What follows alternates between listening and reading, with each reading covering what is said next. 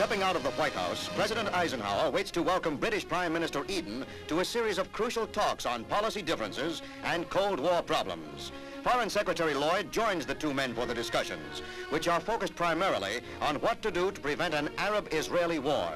Secretary of State Dulles also takes part in the consultations, with Eden outlining England's desire to step up trade with Red China and to devise some restrictions on H-bomb tests.